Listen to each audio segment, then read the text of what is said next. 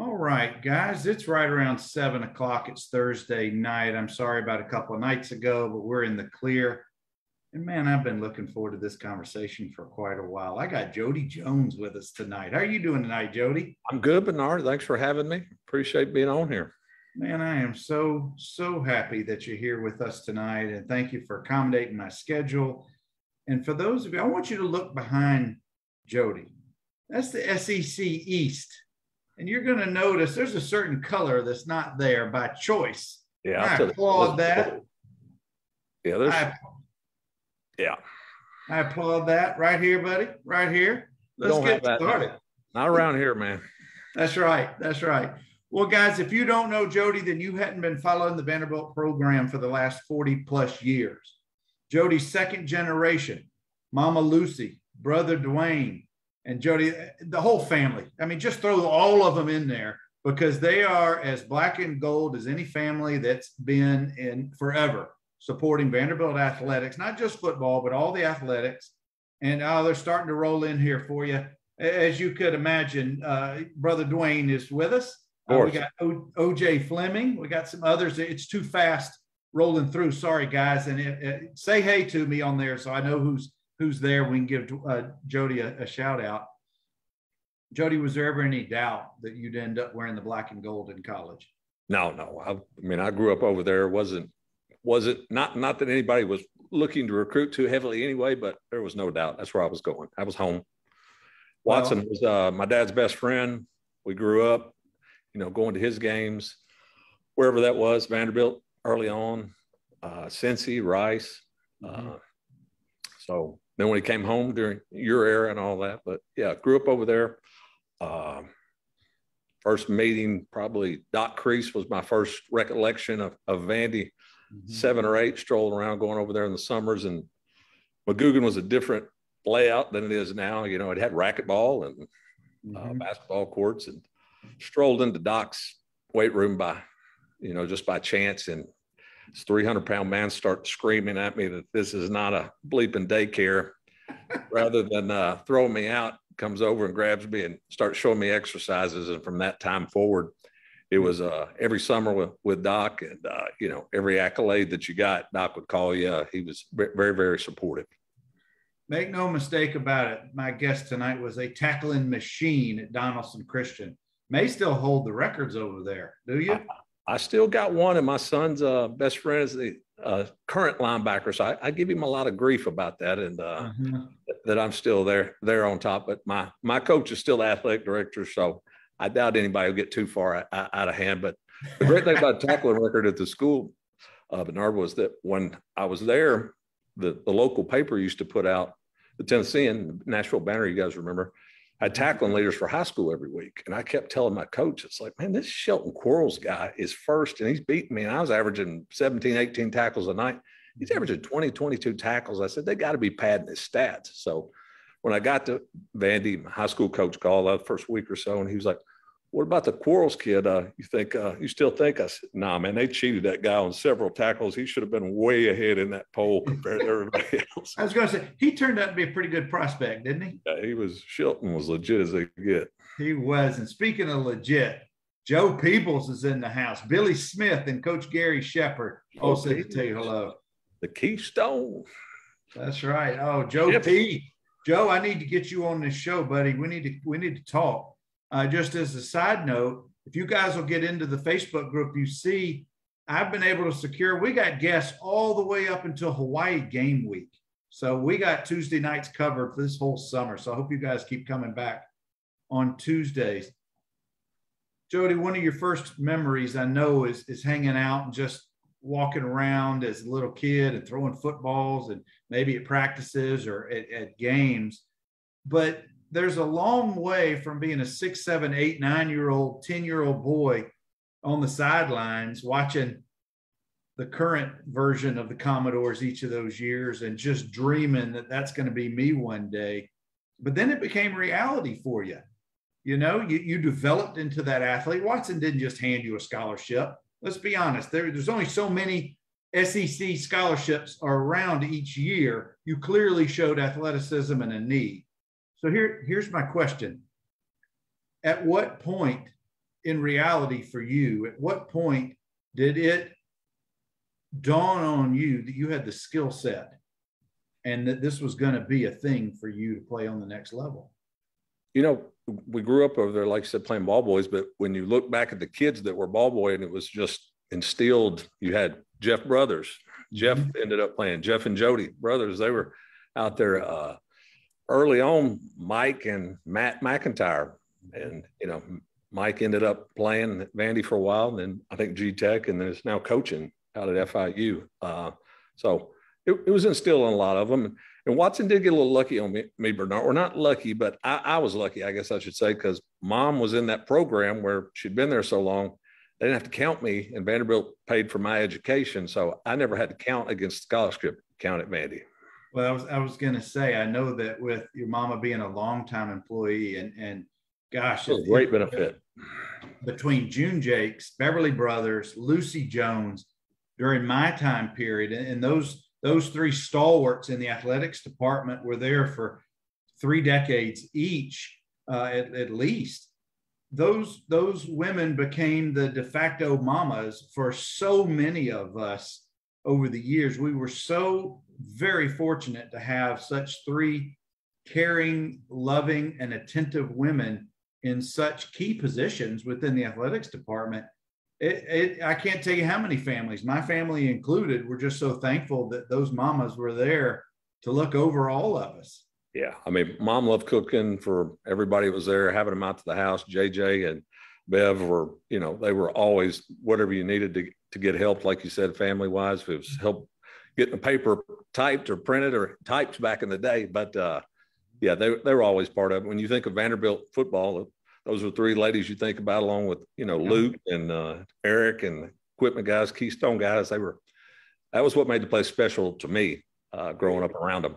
It did. And there's one woman who I don't want to leave out. In fact, if you go into the front lobby at McGugin, there is a large portrait and a placard to Mrs. Rolfe. Billy Rolfe's mom, Margaret, was also in, I'm not sure what department she was in, but Billy, that first summer I was there in the summer of '86, Billy took me into his home because I was there. I was just an 18-year-old scared, you know, homesick, all of that. But Billy had been there a while, took me in, and his mom made me many home cooked dinners during that first summer. So I don't want to leave out Mrs. Rolfe as well. Yeah, and Miss Stroop was in the back. Miss Chloe, she got us all our money monthly and all that stuff. So there was a lot of good people. Miss Deathridge in basketball. So a lot of ladies grew up around there that were key in helping you love Vandy. You know, I was going to say, for families who are fans of any sports program, any college program, and they don't have children in the system or a relative who works in there, I don't think they really understand how the family atmosphere can exist on those levels. If you really think about McGugin and how it's evolved over the years and which sports were housed there and so forth, there were literally hundreds of people in and out of that building every single day, and there have been for decades and decades. And the people who work there and the kids who come through there, whether they're there for a year or 6 years or however long that they're there, it really does feed into a family atmosphere. It really does. And I've always appreciated that. And I know you and Dwayne and just your family being, I'll call you an insider just because Mama working there for so long, that had to have been incredible for how many younger and older brothers that the 2 of you guys had and even now, probably lifelong friends. Yeah, Dwayne's always been, you know, my best friend and had my back, and same thing with him. And he grew up over there as well with, you know, Luke and Bill in the equipment room since we were kids. And Chris and Brad went to high school with him, and he ended up going to college with both of them. So a lot of lifelong friends. And Luke's still been, he and Julia are part of our family. Every Friday night we see them at high school games. And just, you know, Luke was one of those pieces too over there that, you know, yeah, you could feel at home. Didn't matter if you were the starter or last kid on the team. He was and I can't, you know, with Dwayne and Tyler, and I could go on and on, all the student assistants. Yeah, they were great to be around, and they were fun and so knowledgeable. I can't say that about their boss. He wasn't that warm and fuzzy type. And of course, guys, we're talking about Bill Kelly. Bill was the dean of the equipment room for decades. He was on national boards. He was known throughout the country. And the little amount of budget that he was given each year, he worked wonders. Now, granted, you wore the same grays forever. They may or may not have been fully washed or dried. You may have worn somebody else's hand-me-down cleats and those kind of things, but that was back in the day. But maybe even their jock if he wasn't careful and made him mad about something. That's exactly. Never one to be petty or hold grudges. But no, I love Kelly. We all do. He was unique. Luke and Dwayne and those guys had such fun, and it was extremely hard work. If you didn't know what those guys did, we all as athletes, we went home. We had our own schedule. They were there for hours before, hours after. They worked as many hours, if not more, than we ever did. Yeah, absolutely. Luke was there toward the end before he retired. He was there at 4 a.m. I'm like, Luke, yeah. 4 a.m. He's just been, special. He's probably the one guy that connects everybody for generations over there. Oh my gosh. One guy you could go, hey, what about this year? And Luke's going to know him. Yeah. Oh my gosh, he's the mayor. But I want to step back a little bit. I want to talk about the Gaines family. Probably the most athletic family who I know of, having 4 or 5 boys go through college and most play professional ball. But the Jones family and the Gaines family have been decades-long family friends. And I played with Brad, who came into my class of 86. Chris was already there, an All-American. And as I've said many times, I got to witness the greatest defensive game I've ever seen. In 87, he had 37 tackles at Tulane. I doubt it's ever been accomplished since. It's probably an SEC record, maybe a national ranked record. But Chris could cover sideline to sideline, but off the field, he was the nicest dude in the world. Talk a little bit about the relationship with the Jones family and the Gaines families. Yeah, the Gaineses are special, the whole family. This year, we really have some special times. Brad's son, Bradford, was the quarterback at our high school team, and my son was the tailback. So we had a lot of fun tailgating. Brad and Chris there every Friday night with their families. Just a lot of good fun, and ended up winning the state championship. So I don't know how Bradford goes out on top. Did a great job leading, but just give you some great stories on them. Worked out with them every summer. 2 of the funniest, hardworking guys you'll ever meet. But it was like we trained, lift in the mornings, and then do a little conditioning of some sort. And then lunch, it was kind of let loose and have fun. And I'll never forget being at our house and having a BB gun. And Chris was like, Brad, let's have a tough man contest. He's like, tough man contest? He's like, yeah, this thing pumps. We'll go up till one of us quits. Won't take enough pumps. So they started with like 5. Chris shoots Brad first, hollering, jumping around. Chris turns around, rather than 5 pumps, Brad's at about 8 when Chris turns around and hits him, breaks the skin. He's screaming, and y'all all know Chris's voice and all that, but hollering, jumping around. I mean, they were just so much fun. And then when I was probably in junior high, Brad was probably still at DuPont, and Chris was maybe freshman, sophomore year at Vandy. Mr. Hudgens got us in this thing on the Ralph Emery show. It used to be the outhouse race at Opryland Theme Park's parking lot. So it's me and Chris, Brad, and Chris Hudgens pushing against, I remember one team was Mayo Tire, and it was Carl Jordan and Marvin Thomas and all these huge, huge guys. And of course, Chris and Brad they're competitive people. It wasn't any losing even at an outhouse race. So we go into turn 1, and there's a guy sitting actually on the John with no door on it that you pulled around this just, regular racetrack. Corner 1, Chris, goes into, we didn't know what happened at the time. Went home, ate breakfast after the VHS to replay it, but he falls, and as he's falling, he's holding the rope, and the outhouse is flipping over, and the guy's jumping out of it. And all the way home, Chris is mad that we lost and trying to analyze what happened. And then we get home and see that going turn 1, Brad wasn't turning, and so Brad forearmed Chris and kind of knocked Chris down, and Chris ended up flipping the outhouse over. So we could ever find the video of that from the Ralph Emery show, it would be something. It was hilarious. And that would be golden. That would be some good stuff right there, guys. And you know how hard they work, though. I mean, the fun stuff was there, but they trained, man. That's their mindset. What my son now, I try to explain to him, he's like, if I have to hear another Chris Brad story about how hard trained, I was like, it was all day. It didn't end in 2-hour lift. It was all day. Yeah, and that's what I guess that's part of the key of their success on and off the field, guys. I'm talking with Jody Jones. Jody played at Vanderbilt a few years after me. I graduated in 90. Jody, you came in what year? I was at the end of 90, 91 when Watson was going out and Jerry was coming in, and had a good group too. But I mean, there were some great athletes on that team as well. I mean, there sure were. But I have to ask two things. I always have to ask if you have any good, bad, or indifferent memories about Bell Buckle.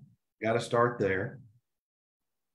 Yeah, Bell Buckle was not anything any of us look forward to. So having the T-shirt is about the only thing that we actually played the Webb School this year. My son's high school did, or last year played up there. So place definitely does not look the same. And, you know, there was some bad memories, and I was ready to get a win and get out of there that Friday night we were up there, just because you're ready to get out of there.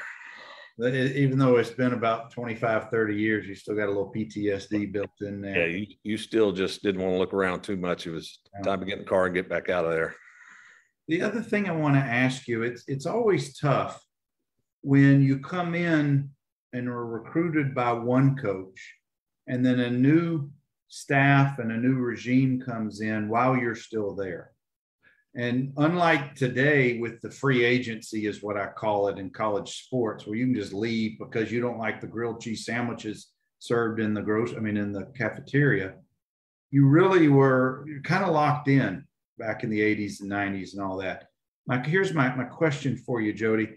We know that Watson and DiNardo were vastly different personalities, vastly different approaches to the team. How did DiNardo act toward your classes, the Watson Brown recruited classes, versus the guys he brought in with his regime? You know, I think a lot of times new regimes, whether it was Coach DiNardo or whoever it is, I think when they come in, a lot of times the big mistake they'll make is talk about the times of what was going on, like there wasn't hard work going on. Well, there was a lot of hard work going on. There wasn't the wins everybody would have liked, but just was tough because Coach Christophel, those guys, Coach Shep, not only were they there with Watson, but like I said, they were family friends in Cincinnati, Rice, and all that. So when they came home, expectations were big that it was going to happen through your era and all that, and we really all hoped it was. So it was just tough. It was one of those deals where going to do it their way. Kids that were under Watson, jumped on board. I mean, you had an upper class of Brothen and Steve Meads and Doc and DP, Corey Harris. I mean, there was a lot of talent in that group. Getting to run the I-bone. I'm sure none of them signed up thinking they were going to get to run the I-bone. So. Yeah, that was a big difference. But you just mentioned a couple of roommates, and you left out Craycraft. Bobby Cray. And I have to ask about a pretty infamous story now that involves you and what I like to call the nope ropes, no shoulders boys, snakes. You got to tell the story about the snake. Yeah, so Brother and I shared a room, and then Harlow was originally in there, and I took Harlow's place when he moved out, and then Meads and Bobby shared a room. Kevin was into animals and having things, and so he's got this python snake, and none of us, Bobby and I, could care less and didn't want anything to do, and was about half terrified of it in the first place. And so we come home one night after practice. You didn't have time for an animal, first of all, but you come home and the snake's not in the cage. So immediately Craycraft and I start packing our bag. We're headed to my parents' house about 40 minutes out because we're not waking up with a boa constrictor bow tie in the morning. And no more than probably got down the road a little bit, checked back in with Kevin after we ate dinner, and he had found that the snake had gotten out and wrapped up around the coils of the refrigerator back behind it. So we were able to go back home after Kevin had it. But yeah, we were nobody was sleeping that night with that. No, thank you. No, thank you. There was a player several years older than me, Mills Fleming. Yeah, I remember. I don't know if you remember Mills. I do. He was an offensive lineman. I think he was from Georgia. Dwayne will remember this story. And one of my prior guests, and I'm drawing a blank, but one of Mills's friends tells the story. Maybe it was Luke. Mills had some type of a python, and it got loose over either Christmas break or spring break. And why they didn't take it with them, I don't know. But I want to say it got into the bowels of Carmichael Towers, like down in the tunnel area. It was a big fiasco at the time.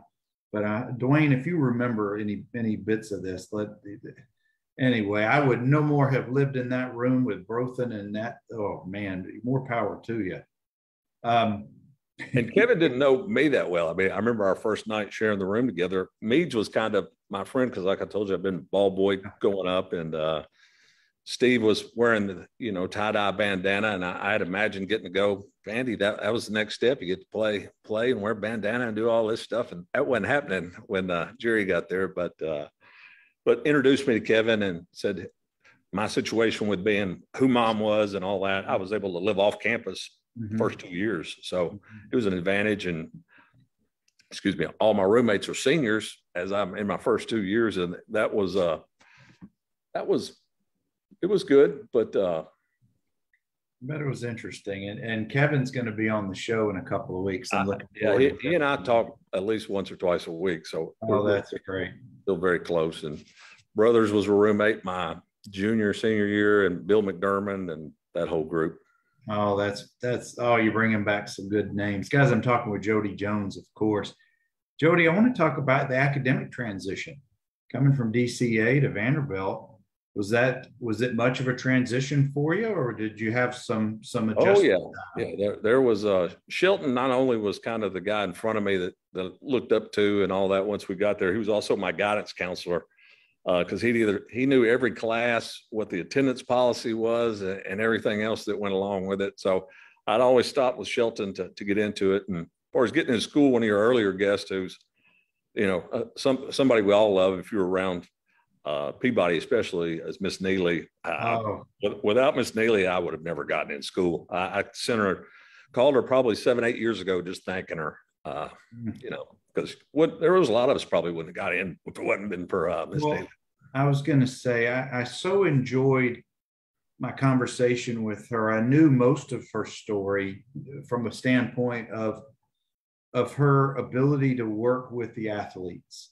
And not to diverge into this topic, but she was a rarity in the faculty standpoint, at least during my tenure and probably many other tenures times, that athletics hadn't been a priority for decades at Vanderbilt. Yeah.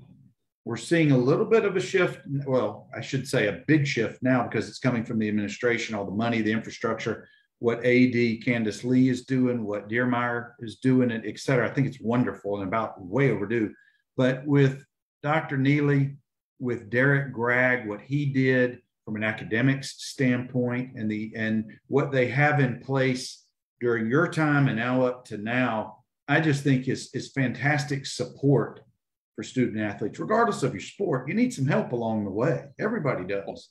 I'll tell you another one of those guys that your generation a little further back will remember was Coach Martin. Coach Martin was one of those guys in Peabody you could go back to, and Coach Martin was going to help you do whatever he could do to make life easier for you. If it was just somebody to have a chat with, Ed was top shelf. He was a good man. Oh, such beautiful, beautiful people just giving back to the student athletes. And it was kind of a mutual thing because we all needed those mentors. We all needed those adult figures who have been there and done that. And they enjoyed that mentoring role and just guiding folks through, because not everybody who comes to Vanderbilt to be a student athlete is going to matriculate and graduate. I don't know what the percentages are, but every recruiting class loses kids along the way. Chris Twist, I could name 4 or 5 out of my year and other years. Chris was an awesome football player. He only stayed about 6 weeks. He athletically, he could cut it. Academically, he wanted nothing to do with Vanderbilt. And I'm not just picking on Chris. He's just one I remember. Yeah. But yeah, I'm sure your class, I'm sure every class has those guys. For sure. I remember there was a guy named Andy Icinda that was there before me. And Andy was a year behind me. Andy left. And of course, you know, I'm pretty well equipped in high school with my brother being in the equipment room and Luke, you know, being family friends. So Luke couldn't give me any shoulder pads or anything like that. But Andy brought his own from high school, and there were those Donzies, and he left them. Well, they ended up being the pair that I finished high school with. So Andy, wherever awesome. He is, thank you. Still separated my shoulder my senior year, but it was I was well protected for a while. Oh, that's great. That's great. Jody, let's talk about one of the things that the Jones family and the Gaines family, and I keep coming back to you guys because you lived so close to the campus. Vanderbilt has student athletes from all over the country. There were kids from California, kids from South Florida, New York, wherever. And your family and the Gaines family would constantly bring in guys home for home cooked meals, just to get away from campus, just to kind of hang out. And I think that is so important because back in the day, we didn't have those time constraints on a weekly, hourly basis that they later put into place. Talk to us a little bit about some of the downtime. Where would you guys go? Did you go to the lake? Did you go, what did y'all do? Because I know that it could be Easter holidays. It could be Thanksgiving. It could be any time. Well, my mom was always cooking for everybody, whether they're a basketball player, football player, you know, whatever sport, it didn't matter. And that continued on even way after Dewayne and I were gone. I had interns, Shane Foster and Alex Gordon worked for us, and mom kept them fed. And but being from Nashville, one of the things we would do is got guys connected to different things, even summer jobs, because, you know, they always wouldn't pay for everybody to stay. So there were times that we'd get summer jobs, and I'd try to help them. One was Starwood Amphitheater back in the day. A lot of the guys that played, Kevin and Harlow, and a lot of guys, David Neal, all worked out at Starwood. And then Club Mare Bulls, there wasn't many. I'm coming to Nashville now. If, you know, these guys that aren't around here, there's definitely a lot of different places to go. But back then there was two places you went. Yeah. And Mare Bulls was one of them down in the club. And Dwayne and I ended up working there for several years, even after Vanderbilt, and forged some great friendships and relationships. But being connected to Nashville, that was one nice thing for teammates and stuff, to connect them to other people around town was good. And now I'm so thankful that the Black and Gold Club has been put into place, and Chris Griffin's doing a beautiful job spearheading it for all varsity sports to hook up the athletes with former Vanderbilt athletes in potential job placements, internships, just networking. So I hope they continue to build that out, and Chris does a great job with that. You know, and Coach, not to totally down on Donardo, Jerry did try to implement something similar to that when you came in your freshman year. You had a mentor that was a former player or family or something that you could call and go have dinner with. So it was definitely a good start, similar to what they're doing now. Well, that is great to hear. And now it's you and I and Dwayne and everybody could have a completely separate call about what modern collegiate sports look like. I mean, heck, our conversation today could be a different one next week. It's almost free agency. It's almost, I mean, you see the supposed $8 million deal for the California quarterback coming to the Orange team.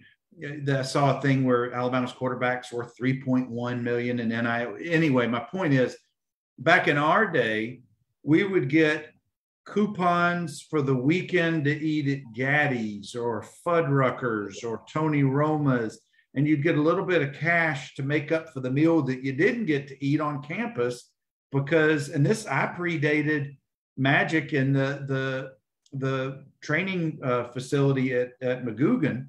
We had to eat in the regular cafeterias on campus. Yeah, I can't imagine that. Magic did change the tone over there for quite a while, but even at that, you can't eat in there every day. You got to have a little variety for these guys. So yeah. It's good to see. But, you know, I've told Coach Lee before, the thing I got to appreciate these guys is all that sounds great. And to me, a lot of those guys are probably elite athletes.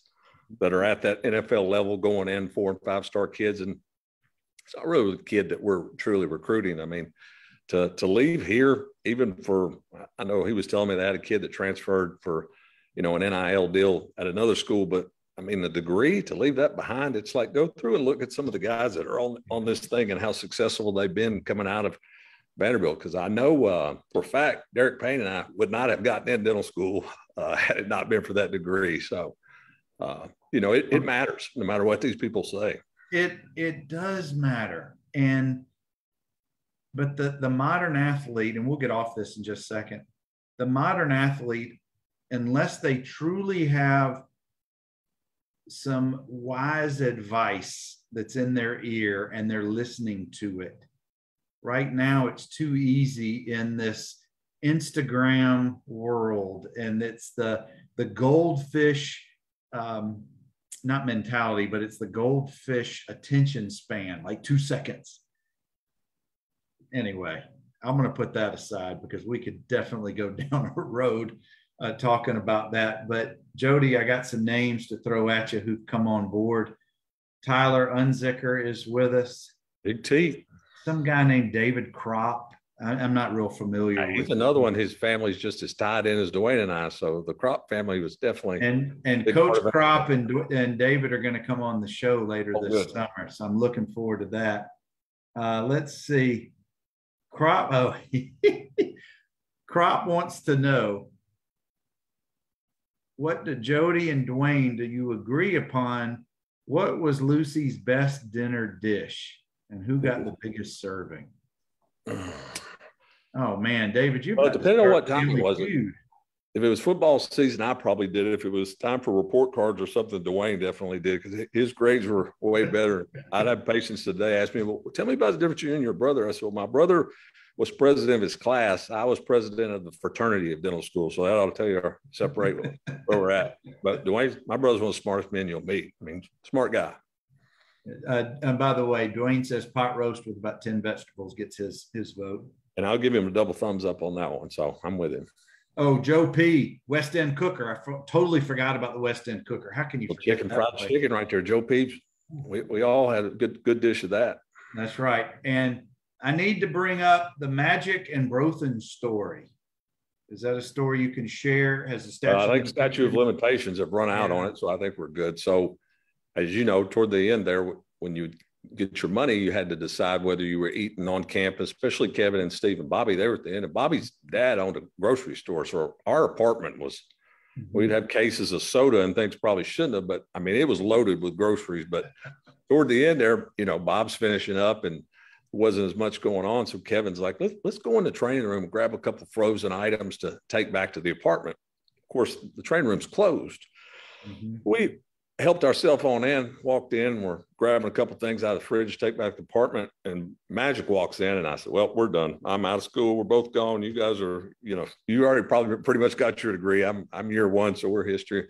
Magic looks at us and ends up cooking us steaks and gave us stuff to take home to make sure we were loaded up for sound. And my wife often looks on my list of patients sometimes and be like, why are you treating this person for free? I'm like, there's some statues that you just have to always keep filling back up because they took care of you when there was nothing. So don't forget those guys. No, you don't. And you don't. Jody, the reason why I started this series of conversations with Commodores is to hear stories like this.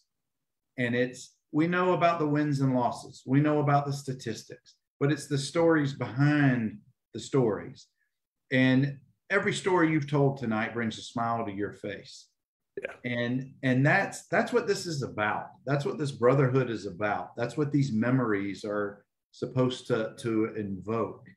How important for your time, how important in your lifetime, how has it shaped you as a man, your time at Vanderbilt? Oh, for sure. I mean, it's lifelong friendships. Jeff Brothers, one of my roommates, still, my son was in 6th grade. I sent Ashton over to Jeff and was like, Jeff, make him a quarterback because he's a quarterback. We both know that you can play anything if you're a quarterback. He called me the first night. He's like, Jody, he's not a quarterback, but it was quarterback receiver camp. So day 2, I said, well, is he a slot receiver? He's like, he can catch a ball, but he's not a slot receiver. He said, he's a running back. I'm like, Jeff, he's not a running back. So you're teaching me to tell him, go ahead and start backpedaling. He's going to learn how to be a DB. And so we ended up playing, ironically, Jeff in the state championship this year for it. And Ashton had a good game. And afterwards, Jeff reminded me that he's the one that told me that he was running back, had a good day. So, but just those relationships, like with the brothers, Jeff and Jody going to school, you know, guys that are generations ahead of me. Jeff Madden, I call Jeff all the time for advice and training with Ashton. Carl Jordan, talked to him the other day about his input on some stuff that's going on with them. And it's just friendships that you have forever. There's wins and losses. Sure, we all wanted more, but at the end of the day, I mean, this network is what it's about. It's just like I sent you in the notes, and you would agree. It's just it was a good group of people. You didn't have to worry about anybody that was around us. They were all good kids, and they've grown up to be good men. So, and that's what I love about this group. That's what I love about what the Black and Gold Club is doing. That's what I love about what the athletics department brought back the Pioneers back in February and had a phenomenal group of men get together in February to recognize their roles. And we need more of this. We need this to continue on. We need to continue building that momentum. And one of the things that Jody, that I noticed in the new plans for what they're building out is they're going to have space for the former athletes, whatever your sports, you're going to have places that you're recognized. And I truly think that's one of the key things to any successful program. I want to transition away from your Vanderbilt years. How did you and Dwayne's already told his story, but how did you and Dwayne decide that dentistry was going to be your path? And take us a little bit on that journey. Yeah, so Dr. McPherson, Dr. Mack, he was the team dentist for Vanderbilt and the staff over there for years. He and his wife, Colleen, were dear friends of my family. You know, mom and dad, I don't think we ever paid for any dentistry nor did anybody in the building for many, many years. Dr. Mack was top shelf, was the team dentist of the Predators, the Titans, you name a country singer or an entertainer, Dr. Mack was their dentist. I mean, he was the dentist back in the day. Yeah. And I thought you just, you know, making a phone call to get in dental school was what you did. And I had guys, valedictorian in my high school didn't get in. Dr. Mack made one phone call on a Tuesday, and I was accepted that Friday. And I think same thing kind of happened for Derek Payne. Just having those kind of people to mentor you, let us come out to the office, see if it was something, you know, we liked. And I'm looking at this guy doing easy stuff, taking deposits, going to get the car washed, doing whatever. And I kept looking at the deposit. I'm like, man, this guy works 4 days a week and he's kind of knocking it out. So when we got up to school, they were giving this class and the mean income was less than $100,000 of every general dentist. So I called Dr. Mack. I'm like, hey man, you have lied to me. These guys aren't making any money. And he said, well, I didn't tell you that we were in the top 1 percentile in the country in our practice. He passed away about 17, 18 years ago. And when he passed away, they said they'd need 3 dentists in his practice to recoup the numbers where he had it. So he was a machine even back in those days. So Dwayne and I had a great mentor, as Derek did. Any kid in the area that was trying to get in, Dr. Mack would bend over backwards to help them. You know, Jody, it's so true. Yes, your numbers, your scores, and what you did in school are very important. But I think that only tells part of the story. The desire, the want to, the interest, I think is also so important. And the third leg of this, if you will, is that work ethic. And if you've got that mentality that nobody's going to outwork me, I may not be as smart, I may not be as fast or as strong in sports, but that's one thing you can't control. The others can't control. You can control is that work ethic. And I know that that's been instilled in the Jones boys for many years. Yeah, I mean, that was Chris and Brad. It was working out at first, and second tier is just, you know, and what that sport does to you makes you mentally tough, because there were things in dental school that, you know, you're six figures in debt. You don't know if you're getting out of this thing or if you're just walking away. Same thing with law school. I mean, you didn't know, hey, I don't pass this final or this exam, it could be over. This state board for whatever profession, medical, dental, law, whatever it is. But it mentally, you're tough enough to battle, do whatever you got to do to get through. Well, Jody, we're getting close to toward our last segment here, and I appreciate your time so far. I want to talk about, and this is what I've had 6 different people talk about, the WWE, talk about the country music stars. I don't want you to name names, but I want you to name names and tell us, how fun has that been? I realize some people don't care about all of the celebs that get treated and the pictures on the wall. Others eat that stuff up. How did you even get into that realm, that world of treating the pro wrestlers? We'll start there. How did you get into that world? Yeah, so one of those pictures that's posted is of me and Mark Calloway. Mark's the Undertaker, and a guy named Jim Dotson. Jim was the head of security down at Club Mare Bulls that I talked about. Jim and Mark were close friends. Introduced us, got to know Mark before he was about a year away from breaking in to who he ended up being for the next 3 decades. Got to be good friends with them. Dwayne and I continued to commute back and forth during dental school back to the club and worked for Jim. And then I graduated, and of course, Mark had become a good friend through those years while we were in school. And as Dwayne and I were commuting back and forth, Jim ended up, the club closed after 9 years, and Jim ended up being named the head of security for the WWE. That, of course, Mark, he's the godfather of the business, and what he says is going to happen.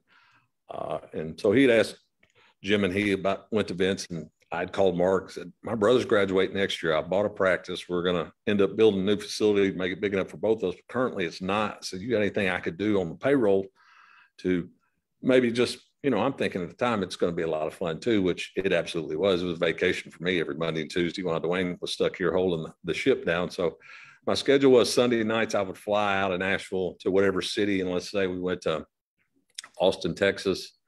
We would do Austin or Raw Monday night. As soon as we got into town, we're at the building by 3, do that.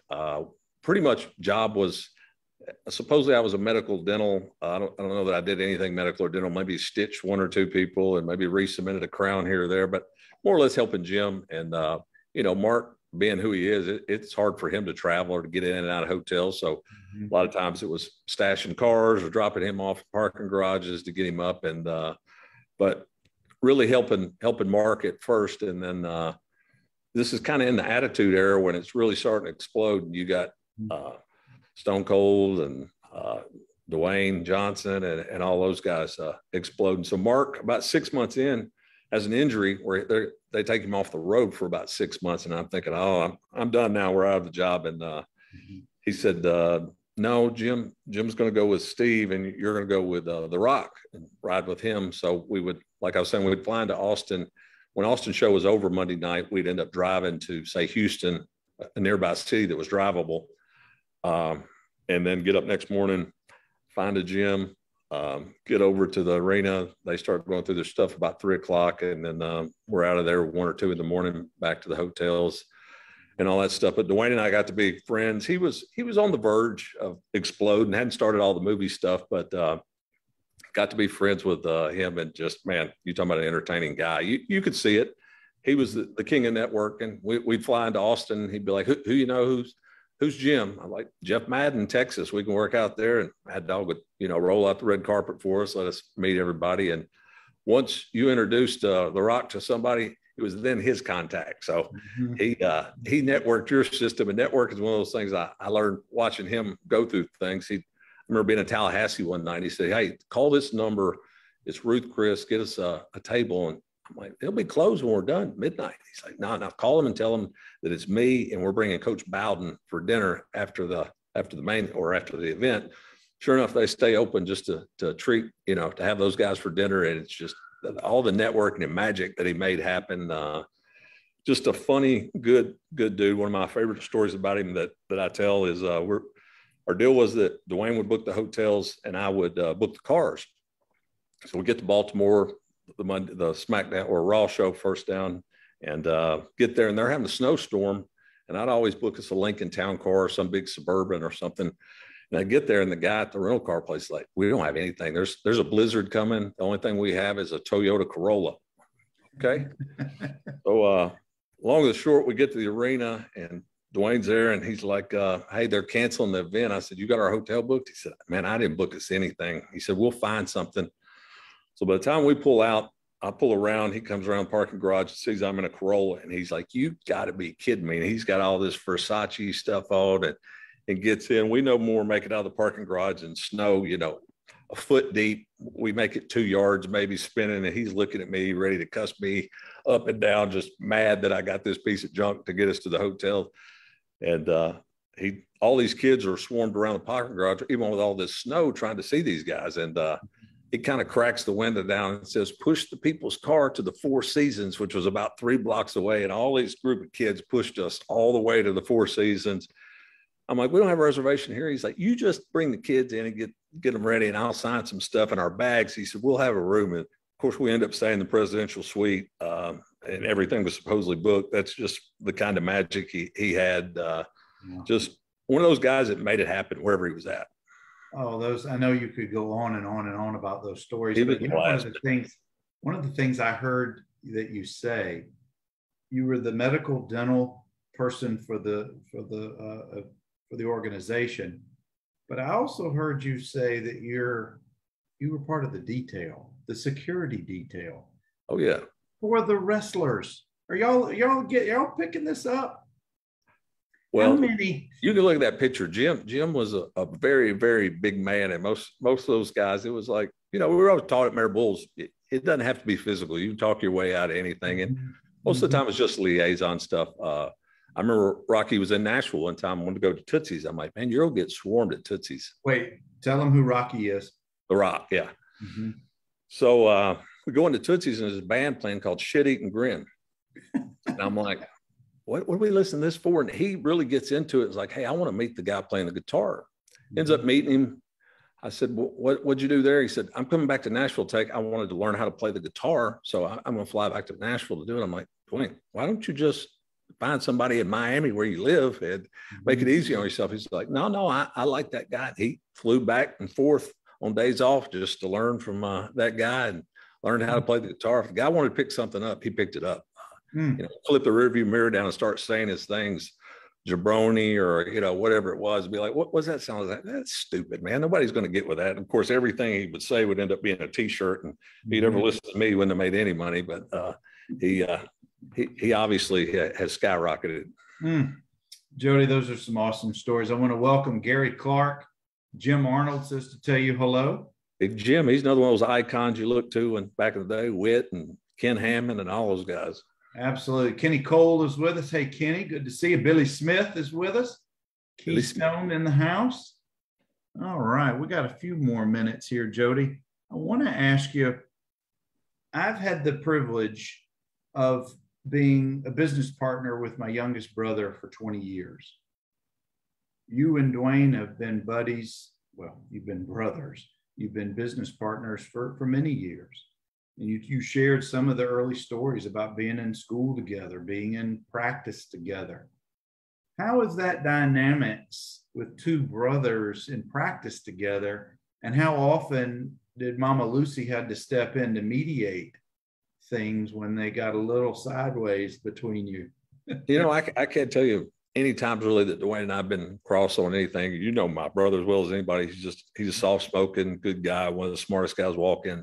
Business-wise, when I got back from WWE, I said, Dr. Mack that I'd mentioned had passed away. I said, it's time to put one downtown. And, Dwayne's like, let's go for it. And I'm like, well, we'll be another 7 figures in the hole. And he's like, let's go. Just go do it if you think that's what we need to do. And went and did it. And you had asked earlier about the leading in that helped Dwayne and I was, because every time the wrestling WWE was in town, even to this day, guys stop by and have work done or call saying they need to come in, or quite a few of them actually live here now. So that kind of networked into entertainers being on Music Row and that whole genre. So He's been my partner through the whole thing. We had the hockey team for 7 years, and that was a deal where, you know, Dwayne would cover, I would cover, whoever need be. There's 44 nights. You're sitting down there on a 0-0 game on a Tuesday night, freezing you know what off. And it was good to have somebody to split that up with and divide it, because a lot of this stuff you just couldn't do night after night by yourself. Yeah, no, and having somebody who you trust, who you love, and who you know is your other half, if you will. Yeah, that's so invaluable. I'm blessed to have that with my youngest brother in business. Jody, I want to talk about, you brought up Ashton a couple of times. At what point did Ashton's father realize it's time to quit coaching Ashton and let the guys who are getting paid to do this, and maybe I'll just step back into that dad support role? Or have you gotten there yet? Yeah, no, I've been there, you know, with the training stuff with Chris and Doc and all that mindset back in the day. It was, you know, lift heavy, and I've had to rely on other guys that kept up with the times and kind of step back. And like I said, Mad Dog's one of those guys I call and ask questions. And we went to visit Jeff in Texas, and Ashton's had great exposure to all those guys. But yeah, and just like sending him to Jeff said that's where he needed to play. And, you know, I didn't have to go tell our coach, hey, Jeff said he's a running back. That's where he ends up. And so Jeff obviously knows what he's doing too. And to have those friends around, lead your kids, it means a lot more. One of my teammates, Brian Josie, told me with his son, Noah, he's like, man, it was fun playing. He said, but when it's your kid playing, he said, it takes it to a whole nother level, whether it's your son, your daughter, you know, I heard it, Pat Akis on here talking about his daughters the other night. And it's true. I mean, it's bigger than what's going on with you. You know, to look at a highlight film of anything I did in high school versus my sons now, it's like, I just take it out. There's no comparison. What level were your nerves back in December before the state title game? You know, pretty good, but I was worried because you never know with Jeff. We'd played him earlier in the season and just barely won 7-3, and he had a good club, so you just didn't know. And I've told him time and time again, we got to go twice when I was there. And the second team was better than the first team, but the second team didn't win it because we had an injury that cost us. And I told him, you don't know, even you got 2 more years, but you don't know if you'll be back. So enjoy every minute of it and eat it up, because it may be the last time you get to be here. So. Well, and did that sink in? I'm sure it did with Ashton, but how did it? I'm trying to get into his mindset. I've never met him, of course, but knowing who was coaching the other side and that relationship with the family and him personally, did that have any mental impact with him before the game? Certainly did after the game, but what about before the game? Yeah, you know, Jeff's obviously he's one of the classiest people I ever met. He took time. I noticed before the game started to find me, Brad.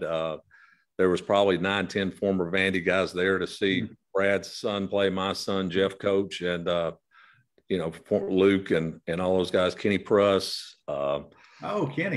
Kenny was there. There was a big group. There's a photo on my Facebook that's got us all there. Of course, both the Gaineses. And all those guys had come into town to watch, and just it was great atmosphere through the whole thing. But Ashton's one of those that our school got hit by the tornado way back when, and I'd taken Ashton to camps every summer, 7th and 8th grade, to Innsworth and MBA, and he's like, "Why do you keep taking me to these schools that you say I'm not going to go to, because I'm going to end up back at DCA?" And I said, "We just need to experience all the coaching you can get. I mean, MBA, Coach Sanders, Chris Sanders played for the Titans. I said, just get all that you can get. Why can't I go to one of those schools?" I was like, "You didn't grow up with those kids. You grew up with these kids." And after the tornado, I said, "Hey, man," he was getting ready to start his freshman year. I said, "It's going to be 2 years before the school's back to where it should be." I said, "So if you want to make the move, I'll let you pick if you want to go to one of those." He's like, "Nah, I grew up with these kids." So it meant a lot this year. Oh, good kid. Good kid. And of course, Rock Batten's doing some great stuff at Innsworth. Yeah, Rock's got to go on too. Jody, I could talk to you forever, bud, but I know we got other things we gotta get to. But thank you for taking us on your journey and sharing some phenomenal stories tonight. Thanks for bringing us all together. I mean, it's fun for me to watch guys that I don't, you know, get to keep up with because we're all busy with life. And here, I think a week or two ago, you were mentioning about Bobby Craycraft's son getting to go to Duke, and Henry Beeland's son. I mean, that's great. Rico Francis, I know his son is at Wake Forest, or was at Wake Forest, graduating. just great players. Shelton's son, I think, is at UAB or at Sanford. I'm sorry, Sanford and Birmingham. But just it's the only way to keep up with guys is to watch and see what's going on. And Larry Smith is coaching wide receivers at UAB. So there's some connections everywhere. For sure. Thank you, Jody. I really have enjoyed it tonight. Thanks, Bernard. Appreciate you, and glad our dog's still doing his thing, man. Yeah, she's I can see her right over here. She's doing her thing. But guys, keep coming back. Go look in the Facebook group. You'll recognize a whole bunch of legendary Commodores in there over the next couple of months. Every Tuesday night, all the way. I got them scheduled all the way up to Hawaii game week. Y'all continue to do what's right for your families. Be safe. Y'all continue to anchor down. Have a good night. Thanks, Bernard.